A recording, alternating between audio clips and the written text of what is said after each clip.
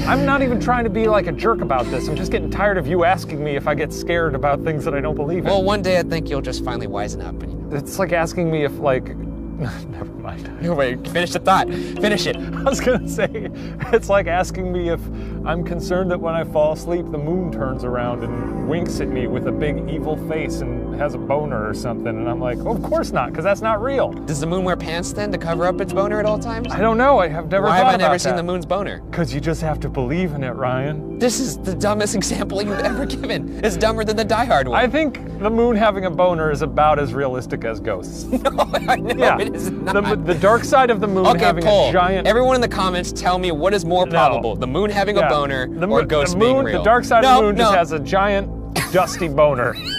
Dusty boner. That's about as real as ghosts.